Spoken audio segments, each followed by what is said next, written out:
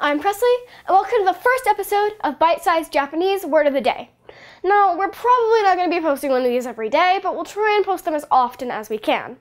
So, we decided that we wanted to do a really cool project to improve all of you guys' vocab.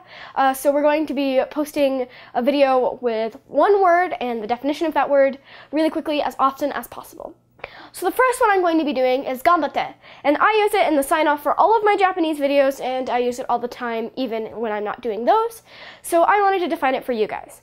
So what Ganbatte means is basically like do your best or go for it. It's cheering someone on. So I say it at the end to cheer you guys on, to get you guys to work harder on your Japanese, but you could also use it when like cheering on a sports team or when someone's about to take a test. You say ganbatte, and it basically means do your best, or kind of like a good lucky kind of thing. And I use it all the time, and I think it'd be really helpful for you guys to know so you can cheer your friends on in Japanese.